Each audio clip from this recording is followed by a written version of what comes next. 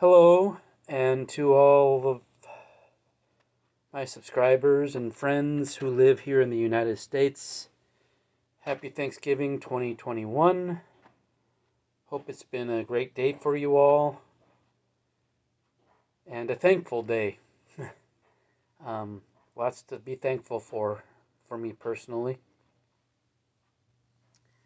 And it was a great day with family. But not here to talk about that. But again, happy Thanksgiving to everybody here in the U.S. and people listening in other countries that aren't celebrating Thanksgiving. I hope you're doing well and have a happy holiday season coming up with all sorts of holidays depending on what you choose to celebrate and what you don't. But anyway, I have some additions to my collection to show you tonight. Start with the vinyl, and I have Jeff McCormick in a way to thank for this because I saw him show this on a video of his recently.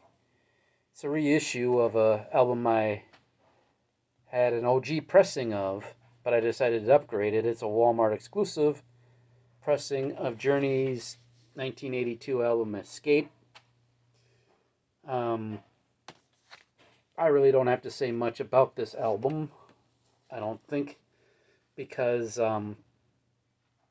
everybody watching this, I'm sure, is familiar with it. Two of the band's biggest hits are on this album. One of them, Last I Heard,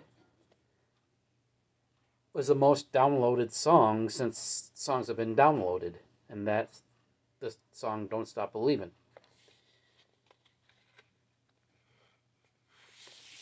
Comes with the sleeve that to replicate what came with the original record back in the day, with pictures and lyrics and all of that goodness.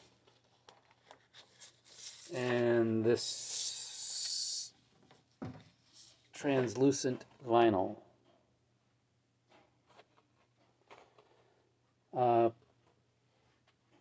And this is a decent pressing of it. At first I was confused on what speed to play it on, but once I figured it out, it's a decent sounding pressing.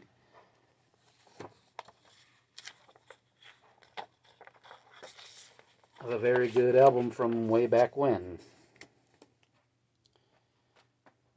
Now on to some CDs. The first CD is a fairly new release, and it's something that I've been talking about showing on my channel for a couple of videos, and now I finally get the chance to show UDO's Game Over. With work and the holiday and all of that, I've not had a chance to listen to this. This just came into my possession yesterday. But thanks to Darcy at Six Strings Nine Lives for getting me interested in UDO. I have their album previous to this, Steel Factory, that I enjoy. Of course, no Udo Dirkschneider from Tis Accept Days. Quite a few pages in this booklet, but here's a picture of the band. So looking forward to listening to the new UDO album. These next three CDs are ones that I've been anticipating for quite a while. And they're all by the same band. Recent reissues from Girder Music, Rox Records, that group.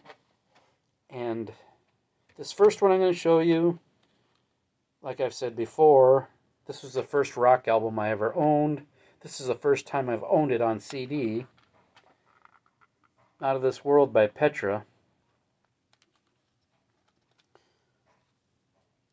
Like with a lot of the other Christian releases that I've been getting from Girder lately that have been reissued on CD, comes with these trading cards. booklet just has pretty much the lyrics and credits in it. Real no pictures to show you. But, yeah. Nice to have my first ever rock album on CD now. The next one is like 3 or 4 years after Not of This World, and it's the first one to feature vocalist John Schlitt, his debut with Petra. And this is, I think I might have had Back to the Street on CD previously. I honestly don't remember. But here I have it again.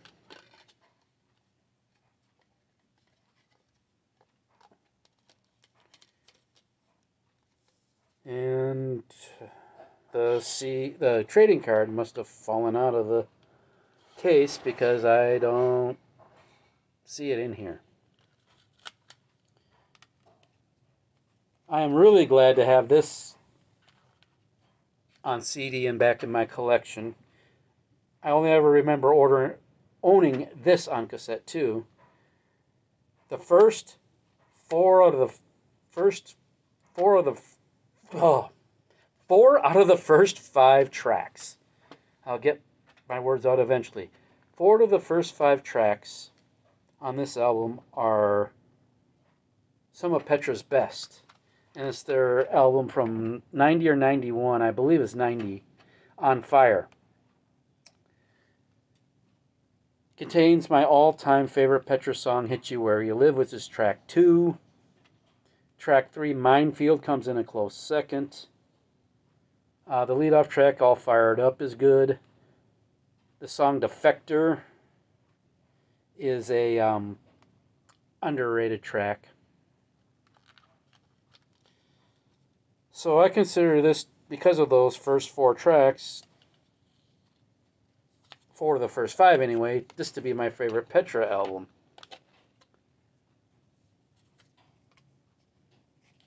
And the trading card for that. Going back to Not of This World for a second, and underrated tracks by Petra. My 2 favorite songs from this are track 2, Bema Seat. That has one of the best guitar solos from Bob Hartman, I think, that I've heard. And track number 8, I believe, Pied Piper. I don't hear Petra fans talk about that track a lot. Again, a very underrated track. And a great guitar solo from Bob Hartman again. Great lyrics from Bob Hartman on Pied Piper. The lyrics might be more relevant now than they were even in 1983. If you're interested to see what I'm talking about, the song's on YouTube, if you don't have the album. Back to the Street, another underrated. Overall, I think it's an underrated album by fans. I'd say my favorite song on here is a song called Alter Ego, followed by another Crossroad, and probably the song Whole World. But I think Back to the Street is an underrated album. Again, the debut with John Schlitt, it got me a little more interested in Petra than I'd become after discovering bands such as Stryper, Bloodgood, and, in the non-Christian sector, Def Leppard, Whitesnake, all of that good stuff. But anyway, those are the additions to my collection. Finally had some time, it being a holiday, to shoot this video. And again, I want to wish everybody in the U.S. a happy Thanksgiving, and everybody around the world a happy holiday season, whatever holidays you decide to celebrate this time of year. And until I talk to you again, enjoy the music.